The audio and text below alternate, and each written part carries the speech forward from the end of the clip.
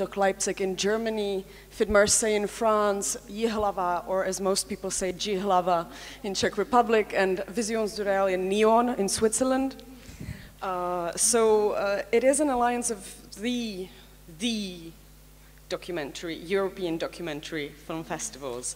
Most of these festivals are unique in the way that they're looking for strong authors, and also their programs are focused on gathering gathering people from the industry and creating a specific program for them. So if you would compare, for example, Jihlava Documentary Film Festival, they have an industry program that is more based on professions. So they develop the profession of producer or the profession of being a documentary filmmaker, rather than developing specific projects. On the other hand, Visions du Réel is a fantastic festival with a beautiful program of documentary films, but also they know how to reach out to an industry. So they have a regular, very conventional pitching forum, they have a rough cut lab. Most of these festivals are united in the way of how they work with film professionals. We have various projects. So Doc Alliance, as a creative partnerships of film festivals that would normally fight for premieres, as CPH Docs would always fight with Doc Leipzig, sometimes with Jihlava as well, because they were all in autumn, so they would fight against premieres. But once in a year, all the festival directors meet and they talk about things in a friendly manner. So that is, of course, very crucial. One of our projects is Doc Alliance Selection. It is a selection of 7 films. Each festival nominates one film, so there's a selection of 7 films, and these films travel to film festivals. It is a way of how the festival selectors can actually, pick one specific film and try and promote it and get it to other film festivals. And what we do for this film is that we award the best film. It used to be in Cannes, and for the last 2-3 years, we decided to move to Locarno because we think that in Locarno we can be a bit more visible with a documentary activity, but still you get the industry there. So this is still an offline activity that the Doc Alliance Festival Network does. I would just like to show you a short clip.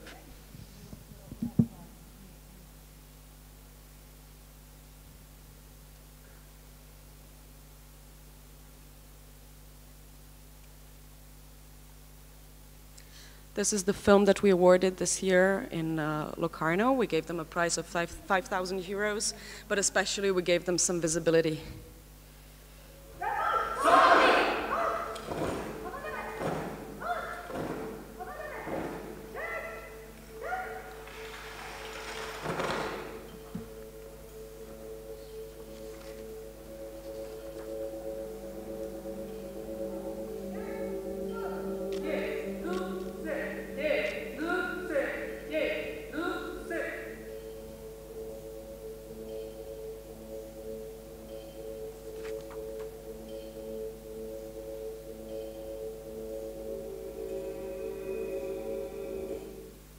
Sorry, don't know what happened. Anyway, this was a film about female Kurdish guerrillas fighting at against the Islamic State at the border of Turkey and Iraq. But it is a very strong film in the form. That is what we are looking for, actually, and that is why we're developing various projects together with the Alliance. I'd like to try and show you one last clip of a film that we promoted together as the Doc Alliance network. Hopefully, we can see the whole clip. If not, it's a teaser. You can look it up online.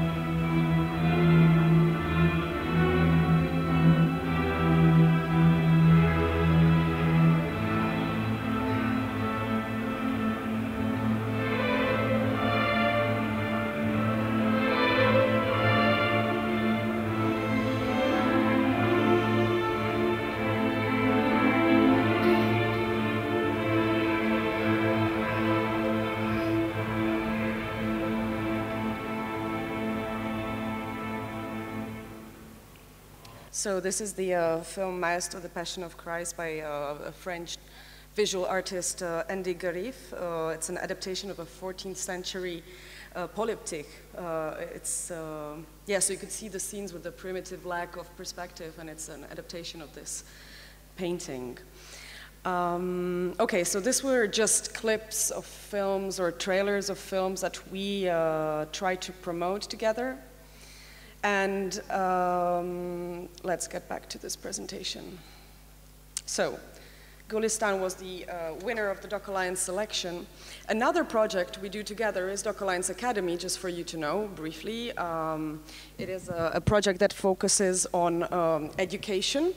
So because most of the film festivals normally work with educational programs, so what we did is that we gathered all the educational activities that all our Alliance festivals do, and we created an umbrella over them. And this is a website, daacademy.org, that is made especially for teachers at universities, but also secondary schools, where we make films available for streaming or download, and we create methodologies to these documentary films from the whole world. Of course, it is questionable how you can make a united methodology for someone from Denmark and from someone from Poland. It is a question. It is a project, of course, supported by the Creative Europe, and we are now in the 3rd year, and we will see how this will be developed.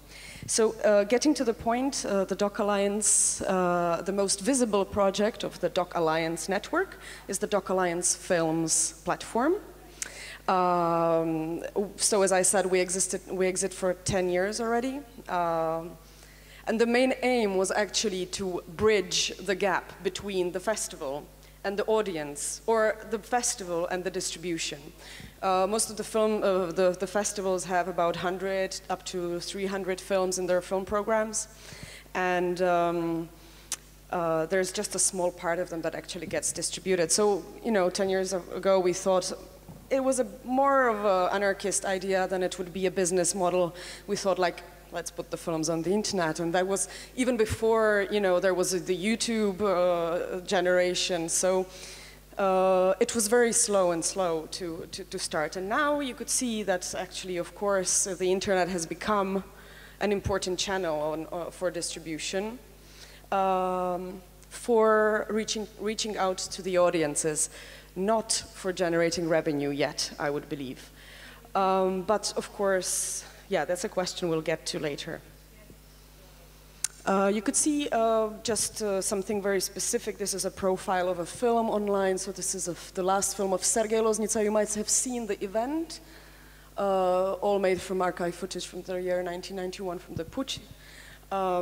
And you could see, so you could choose, you can read the synopsis, you can choose if you want to stream SD or stream HD, or most of the other films also have the possibility to download HD or any other format. So it's not, I mean, you don't need to just watch on the small screen, you can download it and project it at home if you have a projector, or watch it on a big TV. The website is set in the way that we have a lot of context around it as well, so we have interviews and essays and analyses, but we're launching a new website in January, so probably this will change as well. About what we present, the internet for this is maximum freedom with the programming. You don't have the slots. You can present absolutely new things, you can present politically incorrect things, you can just choose whatever you want in this way. Not talking about the territories though. And so these are some of the directors that we present online. You might know most of them probably, of course, Viktor Kosakowski, Mansky, Loznica. Yeah, but I think you know all of them. And this is just a couple of them I just picked in a second that we present. And how we work is that we usually present free stream events, because we thought, okay, when we started many years ago, it was very difficult, especially in the region of Czech Republic, still not being that west, to sell films online. Well, actually to sell anything online. So we decided that, okay, if the internet cannot give you a revenue for the producers, it can at least give you promotion. So what we do is, okay, it's the way it is, let's put the films there for free. So we always negotiate the rights with the rights holders, and we program in the way that we present film retrospectives or programs on topics of films for free stream for 1 or 2 weeks, usually worldwide. So this is something that can reach out to, let's say, 35,000 views of the films during this week event. If we'd keep the film online just for money, it could reach from 10 views until up to, let's say, 250 views a week. So depending on the film. So I mean, that's, you know, that's minus a lot of zeros. So the free stream events for us are a way of how to promote documentary film in general. It enables us to let people discover in the genre. And of course, because we are people from the film, we prefer film in the cinema. But the point is that this is supposed to be rather a substitute of the missing distribution channels. So what we do is we combine both. For example, with Victor, we invited him to Prague. We made an online retrospective that was worldwide, so anyone from the world could see his films, the old, even Tisha you were talking about today, and you could see it online, the older films. And we invited him with his newest film to Czech Republic. And we asked him to do a masterclass. We shot the masterclass. The masterclass was online for free stream as well. So it was a whole packaging. You would present a director that comes into one territory. You would present his older films that are online. You don't need to go to the cinema for that. But you can go to the cinema for the newer film, which is online as well, day and date release, because you maybe are not in the same city where the premiere is. And there would be like 14 cinemas in the whole Czech Republic screening Antipode, because, yeah, it would be difficult for them to market it. So this is a way how we develop the way on how to work with the films that we know that they belong to the cinema, but on the other hand, you need to create a whole bigger package of things that you offer to the audiences, and also open the eyes to people who probably never heard about Viktor Kosakovsky, you know. So this is just an example of what we have. Of course, we have online not only famous directors, but we take on board also film students. We look for new talents, so we merge together on one platform. You can find absolutely newcomers, and then you can find legendary filmmakers like Anya Zvarda, for example. And Anya Zvarda was a very popular kick for us, I must say. So just to be very specific, because I've been traveling and talking about VOD for many years, and it's all so abstract, and it's about how it's the future of the distribution, and then, you know, you earn 15 euros. So usually I would never give an exclusive contract to VOD. Our contract is not exclusive, like most of them. That's why VOD platforms started producing, so that they have their exclusive rights. So it's a non-exclusive contract. Of course, geo-blocking is possible. That is an issue that is, of course, very big, because it is more of an illusion that internet is free in the way of how you can approach the audience in the whole world. It's not true. Because usually the more successful the film is, the more difficult it is to get it online. I receive a list from the sales agent like this of 25 distributors that have bought the whole package of the rights. That means they bought the TV, the VOD, the theatrical, and everything. And most of the distributors don't even work with the VOD rights. So it's just sitting there. But they bought the whole package in case something happens, really. So yeah, so it's getting more and more tough, actually, because documentaries are becoming more and more successful, which is great.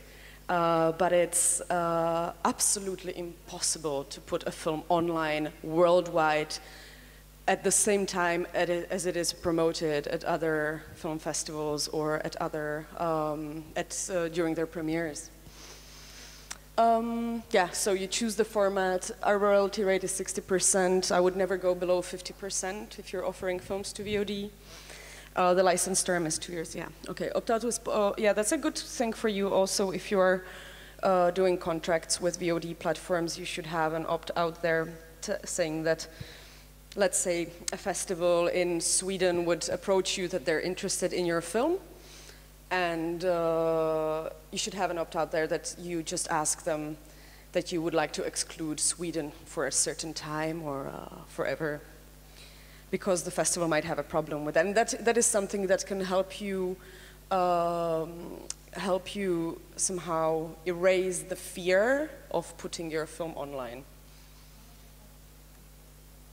Yeah. How much money can I earn? It's the most classic question I get at every panel discussion about VOD. Yeah, you can earn like 15 euros. No, I mean, of course, you can earn more than that, but what I usually respond is, how much did you earn offline? And you know, it's copying this. There has been a lot of dreams about how you can, how you can sell the film on the internet and so on, but it just needs to be a part of the strategy that you have with the film before, or if you take care of the film well during the distribution, the offline distribution strategy, then you might also get some positive response when you're online. But it's about the film. It's not about, I mean, the strategy is not, the online distribution is not something that comes, like from the air. It's just a part of the whole work and the energy you give to the film. So what can the internet give me, and how not to get disappointed from online distribution? From my experience, I mean, it could be different, of course. What you could see a picture here probably, and also the 24 doc, they had a lot of visuals from the documentary of Michael Madsen, The Visit, which is actually a film about a possible encounter with the intelligence from the universe, but it's not really a science fiction. It's more about about us. Who are we? How would we present ourselves to someone, some other intelligence? And what we did with this film is that exactly we brought the director to Prague. We made a premiere of the film The Visit. We made a very nice online event. So this is, again, something that Doc Lounge presented, or any of these film clubs, like everyone is trying to think of any additional content. But with that also, we present the film online. And you can try various models. You can try either streaming it for free and asking people to donate. But in the end, they don't, But it's a nice thing to try. Maybe you could, but you have a great outreach with this. I mean, you can really, if you do it, let's say for 48 hours, or you can count the views of the film, so you can really think of how much do you want to spread the film. And how effective is it still for you? Like, let's say you want just 200 people to see it, and then you stop it, and you put it offline, and you just keep the theatrical going. And you just boost the word of mouth. Some people see it, some media critics could see it, and film critics, sorry. And so this is really playful in the way of how you can present the film. So it's most of the things that you normally do, as we heard here, but you just try to connect with the online. And of course, if it's a very new film, then you need to geo-block to one territory. That's what we do always. And with Michael Madsen, again, we presented, which is really interesting, to live stream his masterclass, to stream his older films. We did this, for example, with Gianfranco Rosi as well, who is a filmmaker who was awarded now at Berlinale with his last film Fuoco Amare, and then before that he was awarded in Venice for his film Sacro Gra. And Sacro Gra is the film that we took into distribution, and it is a film that, you know, for Czech people, there's no interest in it. It's a highway around Rome. You know, how do you want to market this? It's just a beautiful film. And you can't really do, I mean, it's not a social impact story. It's not a portrait about a person. It's more essayistic, rather. It's a cycle. So we had to think of other ways of how to bring audiences to this. And again, we did the model with, of course, bringing him there, doing the masterclass, and also presenting his older films. Because in my opinion, they were even better than the newer one. I will then give you some tips for the films. We have them online. And in this way, you could really approach people from, you remind older films. It's good for the filmmaker. His films are reminded because he will always produce new and new films. And it's important for people who travel to film festivals to know your older films. It is good for the media because there is a whole variety of content they can promote. It's either an educational online masterclass, or it's someone coming, you can have an interview, or it's a top film that was awarded in Venice. So, yeah, so this is something I just want to get to. Yeah, the other thing that works the best is really to go online as fast as possible with the film. To do it at the same time as when you are in the theaters, because that's the only time that the media writes about the film, of course. So you only have once in your life the money to promote the film. And of course you can ask if it cannibalizes the audiences, and from our experience it does not. It really just adds the numbers to the audiences. So let's say Czech Republic has 10 million inhabitants. Normally you get from 500 up to 10,000, maximum 10,000 people coming to watch documentaries in the cinema. And with the online, if you do a free stream event, you can reach out to 35,000.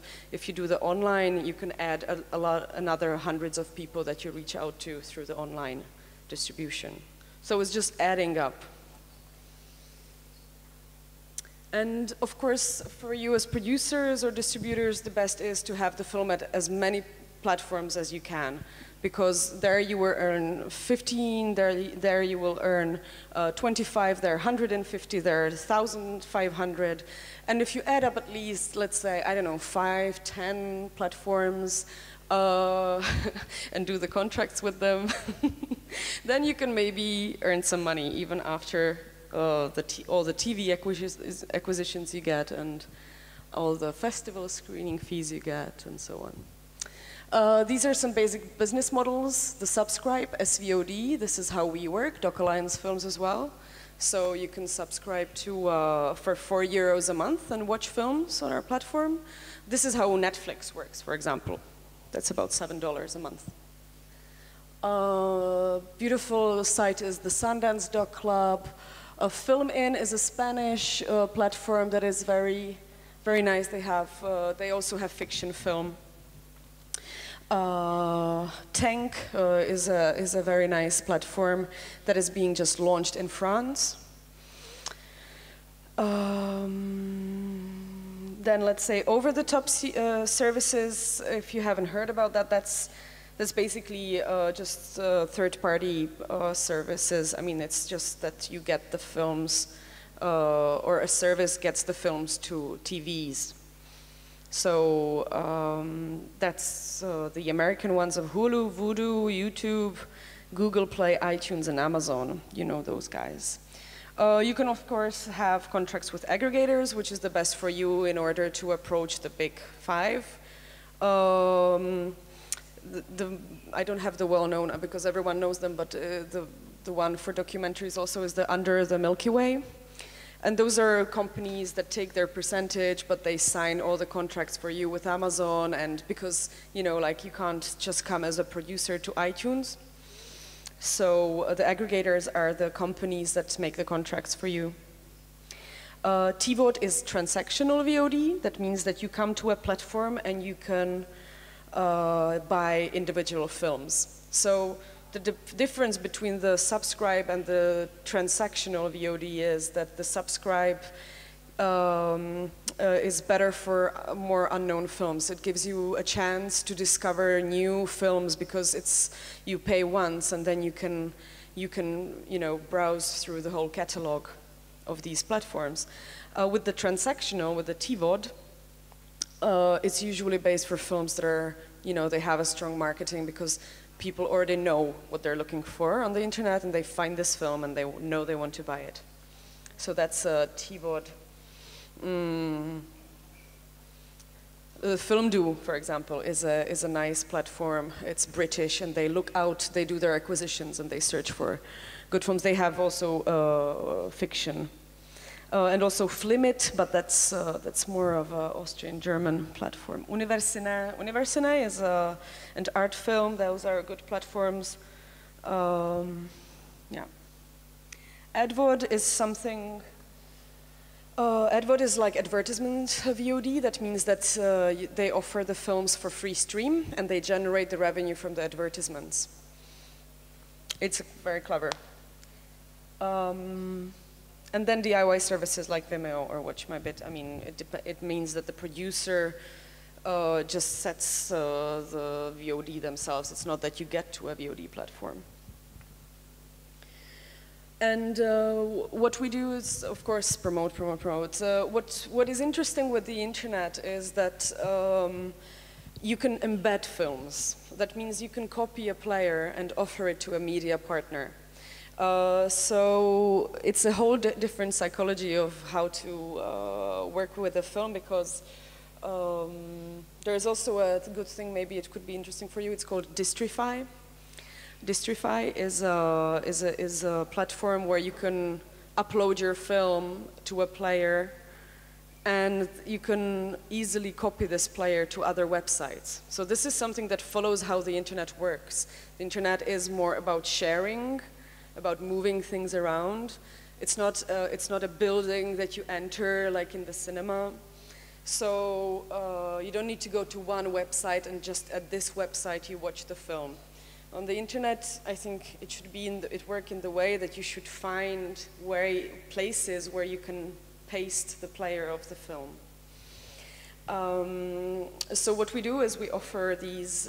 We have media partners with whom to whom we offer the film retrospectives we have or the online events that we present.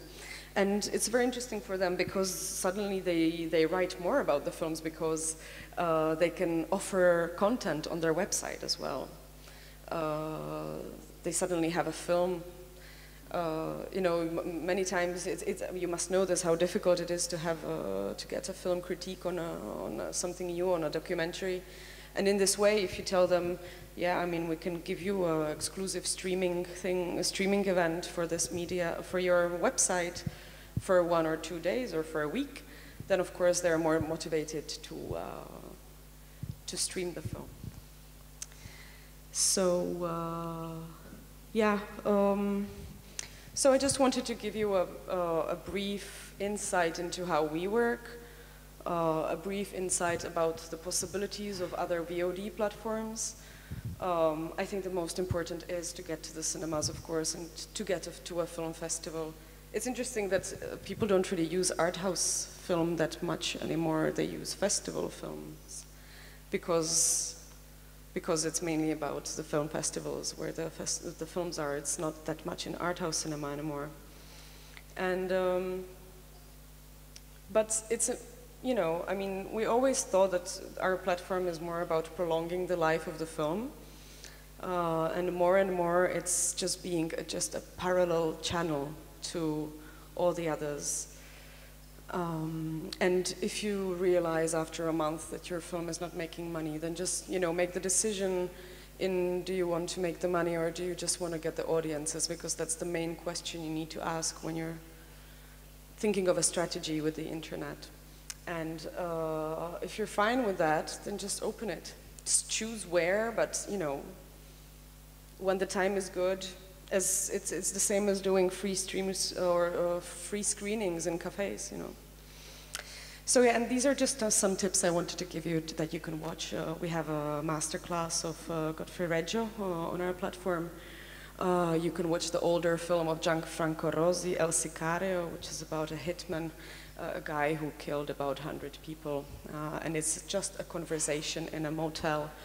But the story is so surreal for us that you can stay the 81 minutes and you can survive just watching a person talking. We have a Danish, Jürgen Latz, yeah. 66 scenes from Jürgen Latz. It's a film, it's like postcards from a journey. Or if you like experimental film, then the Austrian director, Peter Czerkassky, is also the founder of the Sixpack Film Company. So these are just a couple of tips. If you want to browse through our catalog, you can watch. And that's it. Thanks.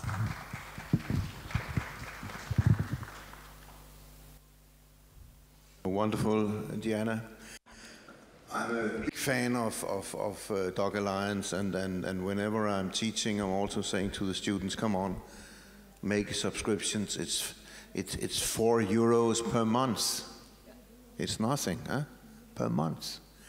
And I mean, it's for newcomers into documentary. I mean, it's a little it's a chance to see some historical films as well. I mean, you were mentioning 66 Scenes from America. That was a film that I commissioned many years ago. And so you know, some of these classics are there that you can really profit from, as you can see all the new films. So that's to be recommended, actually. Are there any questions from the audience to Diana and her presentation? Is there anything that you want to know which is important? I was very detailed, for sure. I told you everything. I got totally sweaty when you had all these platforms, huh? Yeah. Which is very important. There's a question over here or a comment.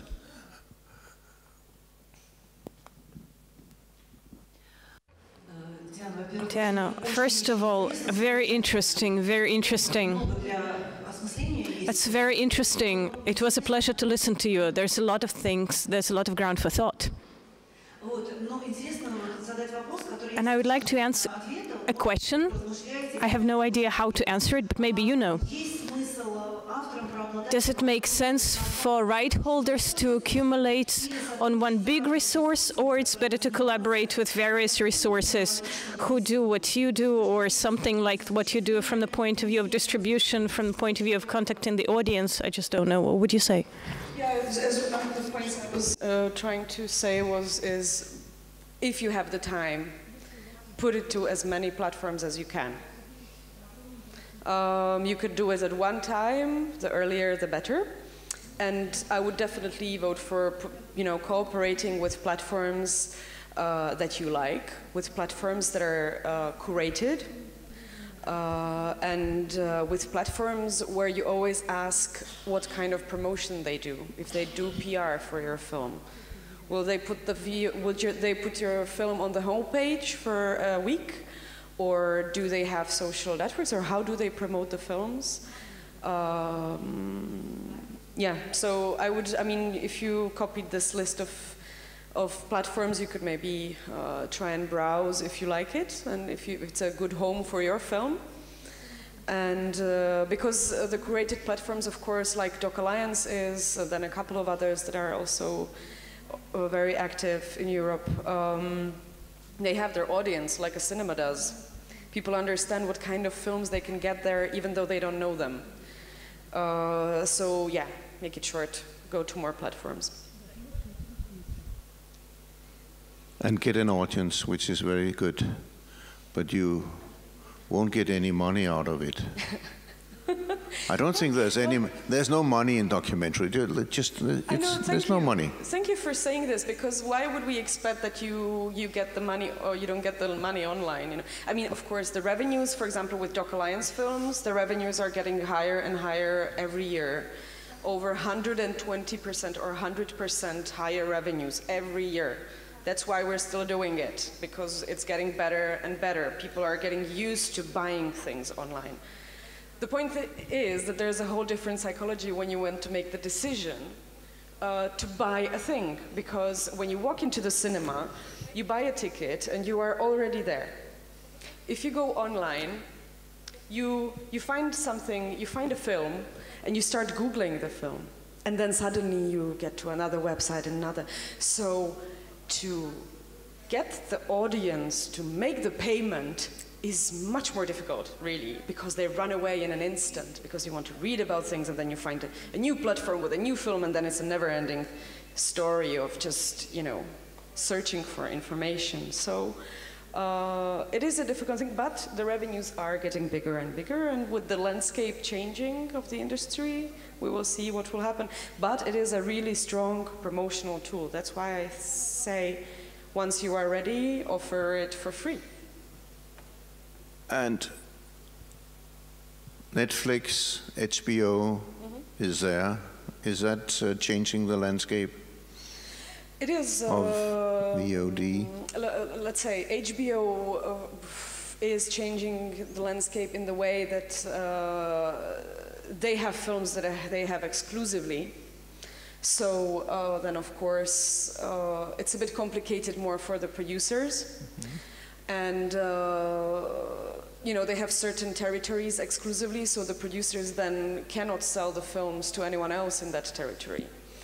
And Netflix, I think, is a good thing in the way that they will never have the content that these platforms like Doc Alliance films or Mubi do. You know, Netflix is just a mainstream corporate. They made money out of selling DVDs many years ago, and then they realized that it's really expensive to send the films by post. So they were clever enough to switch to online. And they already had the contracts with many big companies. So, yeah, so that's a whole different story, but they are changing the landscape in the way that people are getting used to paying online, which is good. The more platforms we have, the better. But if you sell the film to Netflix, it's good money. Not sure, or not always, and I don't really know any independent filmmakers who do this. But if you do it upfront, if they produce a film, yeah, if they, of course, it's absolutely good money. Absolutely, it's big acquisitions. Okay, are there any other comments, reactions to what we heard from Diana? It seems no. I think we are getting to the end. Thank you very much, Diana, again. We are getting to the end of the conference, and how can we conclude? We cannot conclude, but Victor can come up here and he can say some words after 2 days of conference that you have organized, Victor, with the help of money from the Nordic Council. Can you come up here? Come.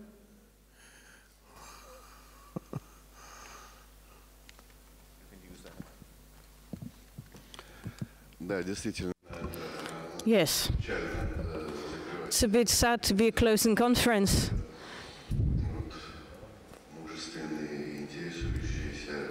We see a lot of brave people here who managed to make it till the end of the conference. That means they're very interested. I'm very happy to see you. So it was not in vain that we organized the conference. There are people who are interested in what they were discussing that will need the information that was exchanged here. And I hope in this or that way you will start using the ideas that you heard during our conference.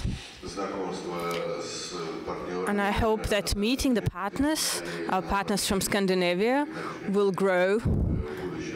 And in the future you'll start corresponding and collaborating, hopefully. And you'll have some projects together, some new projects. because, you know, the documentary professionals, as we learned during those 2 days, are people who are working in a team because there is no other way to survive for us. It's a beautiful art, documentary film. I am infinitely thankful to all speakers, dear friends, dear colleagues. Thank you for coming here. Your reports are wonderful. They were very interesting. And I think I will join the opinion of all the Russian side if I say that we learned a lot of new things for us, and that is the most important. We are in a different stage of development than you are for various reasons. Such conferences and such information exchange is very important. I'm sure that our collaboration will develop further because we're starting to understand each other. We're starting to have common technologies. So we have common professional field. That's wonderful. Thank you very much, everybody who took part in the conference. Good luck to you. Good luck. I wish you success. Thank you. The conference is closed.